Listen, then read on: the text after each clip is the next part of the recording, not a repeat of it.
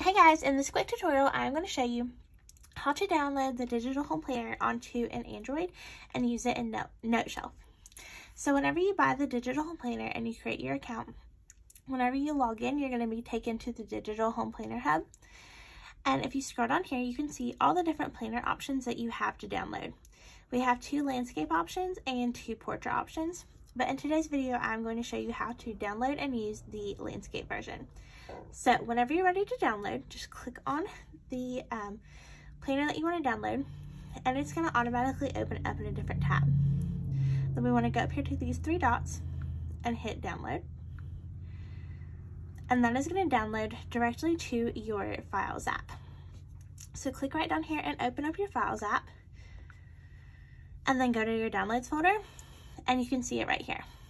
So I'm going to click on it to open it, and I'm going to open it in Noteshelf. Now it's going to import and create a brand new planner for us in Noteshelf. So whenever you want to use this, I'm going to go ahead and turn off my toolbar here so that I can show you the tabs of the planner. Whenever you want to open it, just swipe it to open, and you can see our welcome page here. And then here you can see our index, and then you can swipe through all the different pages of the planner. But swiping isn't really the best option whenever you're using a planner this big. So let me show you how to use all the hyperlinks within the planner. Over here, you have 1 through 12 of blank sections that you can customize and make whatever you want. Up here, you have the sections that we've already included. And then over here, you have the months of the year. So let's say that you want to go to your budget section. You can click right up here on budget, on the budget tab, and this will take you to the budget section. Another way to get to the individual sections of your planner is to go to the index. You can go to the index by clicking on the spine, and then down here it has each individual section. So you can click on budget, and it will take you to the budget. Now, on each individual section of the planner, there are these index pages. And each little circle here is a hyperlink that takes you directly to these pages. So let's say that you want to go to your April budget planner. You just click right here, and it will take you to your April budget. This works on each individual tab of the planner. So if you want to go to projects, and then you want to go to your yearly projects, just click right there, and it will take you to your yearly projects. Over here, you'll have our months. Now each section, or each tab here only has 1 month, and they are undated. You can use this planner year after year. You can date it yourself by just using your toolbar to date the planner. So you can just write your dates here. Or you can use our extension pages to overlay this calendar with a new calendar that's dated. And I'll show you how to do that in a different video. But each section or each tab here takes you to a different month of the planner. Over here, these index pages, they are just blank planning pages that you can create whatever you want yourself. So let's say that you want your section number 1 to be your notes. You can take your pen bar, and you can write right here. Oops.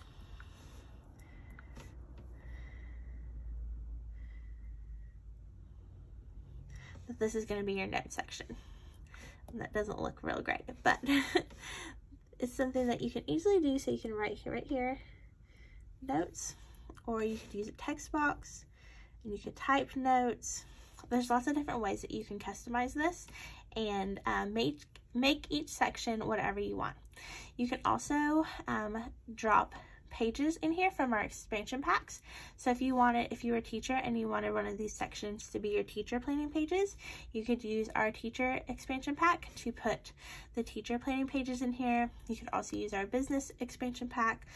We have and are including very often all kinds of different expansion packs that you can add in here.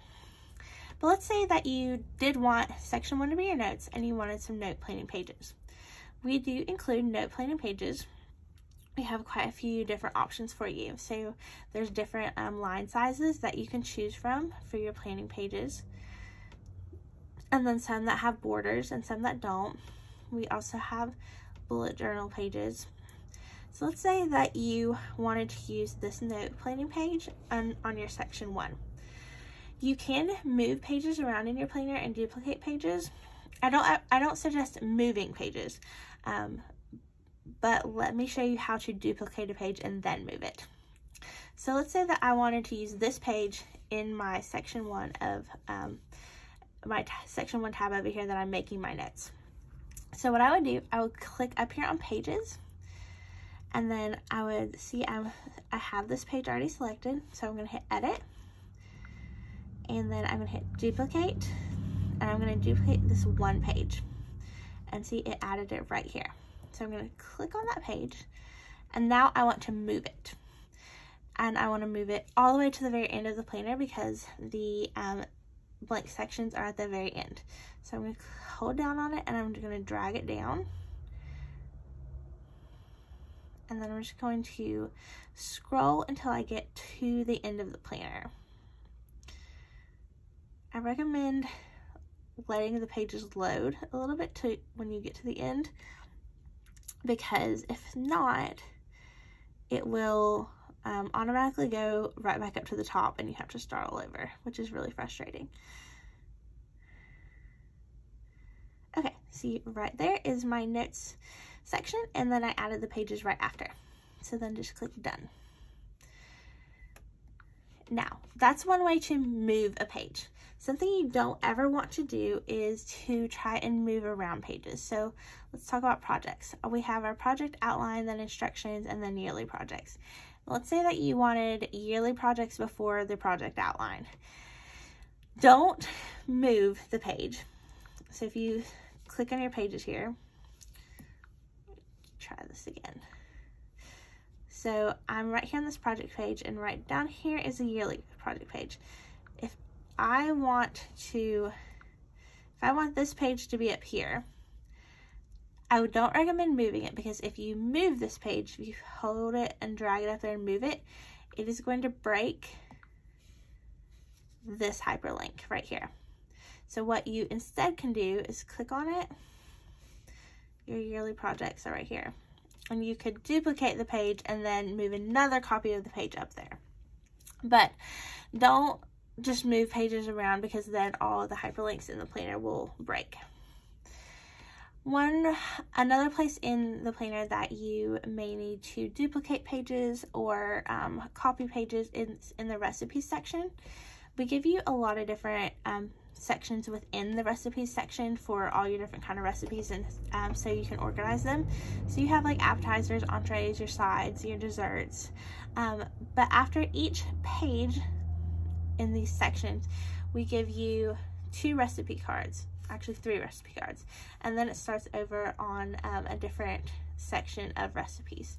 So if you need some more recipe cards, all you're going to do is you're going to go up here to pages,